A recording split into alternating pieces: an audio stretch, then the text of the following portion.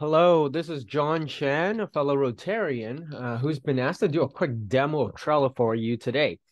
Trello is an amazing web platform to help you and your club manage projects in a more organized way, smoothing out your communication, and to track your project's progress. Now, I'm not affiliated with Trello in any way. I do not have an IT background, and you don't need to have one to use it. I'm just a regular user of Trello for my personal work and Rotary Matters, which means if I can use it, so can you. Let's jump into it. As you can see on the screen right here, Trello is basically a digital whiteboard that can be accessed by any web browser or as a phone app, meaning that you can use any device to access it. On this whiteboard, you add cards, or what I consider as digital post-it notes. You know, those yellow colored sticky notes you might stick on a fridge or on a document or on the edge of a computer screen. So let's go ahead to do that. Now, for explanation purposes, let's put some context into everything. Let's pretend that your club right now is brainstorming about a fundraiser to sell food. So in the beginning, what we need to do is add a column where you're going to stick all the cards to. So let's call this brainstorming, right? And you're going to add these cards. So let's say you're going to add one about the details about your first meeting. And I'll just do a few more for explanation purposes, right? And so in the first meeting, let's open up this card, right? The sticky note. So it's going to be very useful. You can add a lot of things on there. So first of all, this text box, you can, write anything you want. So maybe where you have the location, attendees, length, whatever you want, right? So you can really fill this up, okay? And it's going to stay on here. Now, a really useful tool I like to use is the checklist. So let's say that you in the meeting we're talking about possible food that you can do for this fundraiser. So maybe someone suggested hamburgers, sandwiches, hot dogs. Okay, and then you can now add another one for maybe drinks, pop, beer, water, juice, right? And then with this checklist, what's beautiful is you can cross it off and also uncross it just to track your progress. So it can be like a shopping list or just a list of whatever has been talked about, crossed off the list. A very handy tool is this thing on the right side. It's called attachment. So you can add files to it.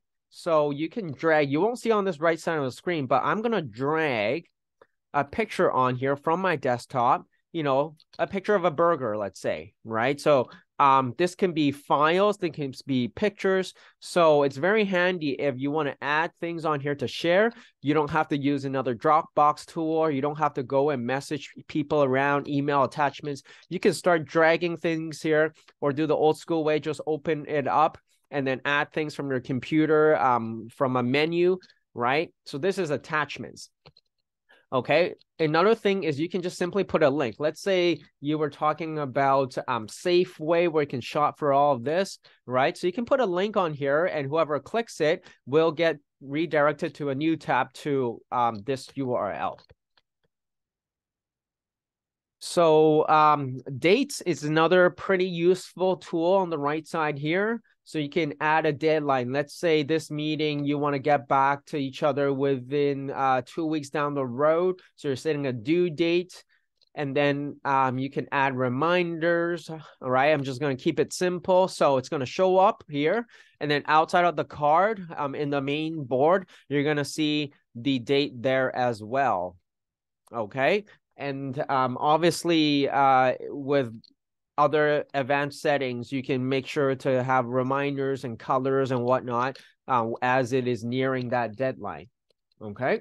And then another handy tool is labels. So you can really color code things. So let's say this was green for whatever reason. I don't know what green means to you. It could be maybe for people like say, maybe certain people on your team that is supposed to look at things in the green only, or maybe something in the second meeting. I don't know. I'm going to put it over here. Maybe yellow means it's urgent. Red means it's late. So you can really change it up to your liking.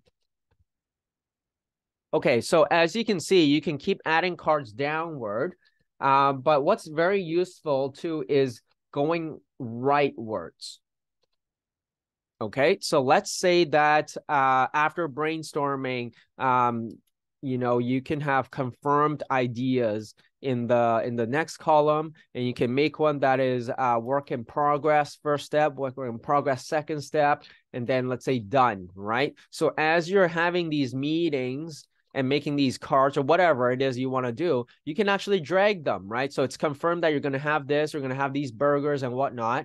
And then maybe you can add things like shopping, marketing, location, budget, all right? And then let's say, down the road, these things are getting completed. You can drag them along, right? And finally getting to the done part. So you're going rightwards. So really this becomes a project management tool where you can track progress using these columns.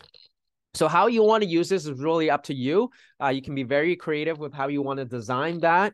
And how to share it is also up to you too. So obviously you can just use this privately and then do as you like, but you can also share that maybe in a meeting, you pop it up on a screen or live in person on a projector, or you can actually add people. So you can go to the shared button on the top right, and you can add people by their email address, or sometimes you can make this public as well. So you just make a link to this, and then Trello will make a link for you, and then you can copy the link and share it around. So anyone who types in the URL will get access, and they'll be able to see that.